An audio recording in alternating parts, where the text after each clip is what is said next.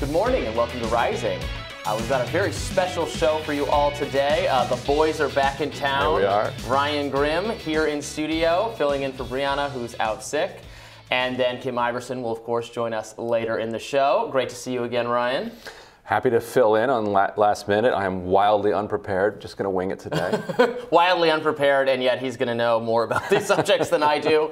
So what are we talking about? Well, we got a lot, according to the teleprompter. So Law and Crime's Adam Classfield will join us to break down the latest in Twitter's lawsuit against Elon Musk. The Hill's Raphael Bernal will weigh in on the fallout from those racist blog posts targeting Texas Representative Maya Flores. But first, at least 17 Democratic lawmakers were arrested protesting abortion rights outside the Supreme Court yesterday. They marched from the Capitol to the court and, according to CNN, were ordered there to end their protest within 2 minutes of arriving because they were blocking the street. Now, lawmakers including AOC, Ilhan Omar, Ayanna Pressley, Rashida Tlaib, Carolyn Maloney, others refused to leave and were eventually arrested by the officers. And then on social media, there was some debate as to whether there was actually an arrest, but we have some records of that showing that they were actually arrested for what it was. It was charged with crowding, obstructing, or accommodating, fined $50. So video shows AOC and Ilhan Omar actually being led away from the court with their hands behind their backs. Those images have gone viral.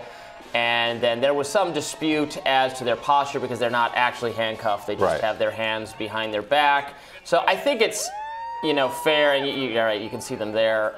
They are really making it look like they're handcuffed. They're not actually handcuffed. I saw some people saying that, well, the police tell you to, maybe they told you to put your hands behind your back. Yeah, Alayami actually. Alayami said that. But then you see, there's one person next to AOC who's also being led away, not one of the representatives, but she doesn't have it behind her back. So I think it's fair to say they were playing it up for the cameras. Maybe, faking the handcuff thing might have been going a little too far. They were definitely playing it up for the cameras, which is fine. Yeah. It was a publicity stunt in some. Obviously, the thing is a publicity stunt. They're trying to get publicity. If AOC turns around and says, "Oh yeah, I've been on the inside now, man. I've got," that would obviously be ridiculous, but whatever.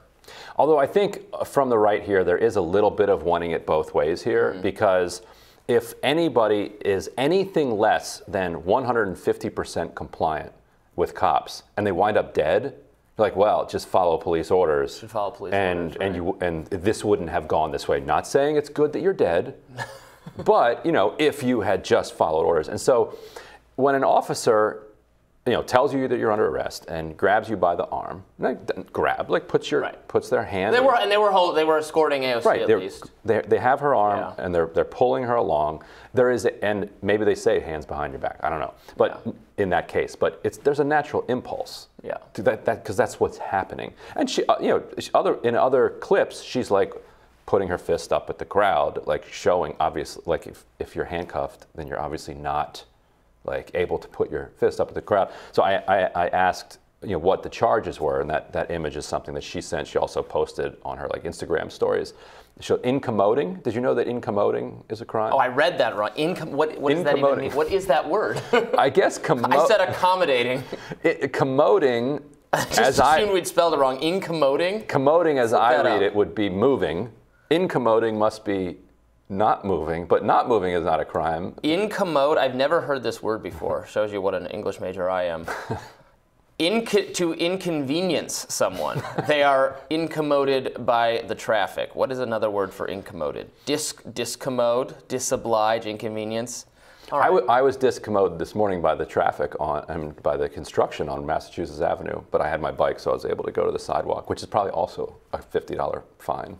Can't believe you biked here. I was going to scoot here, and the heat made me reconsider, and I drove. Incommode should be our word of the day. Obviously. That's a good one. This is a good one. I'm going to use this. So that's a $50 fine, and she was not taken to jail. Right. There's now.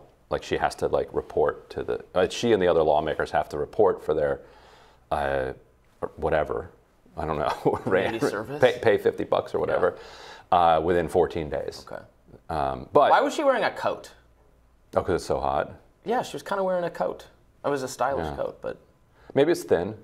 Not to do that. Okay, we have to stop. We're doing the. But you're not talking about style. You're talking about comfort. I was wondering why she was. Yeah. You're talking about comfort. I wasn't criticizing whatsoever. Yeah. wasn't focusing on her appearance.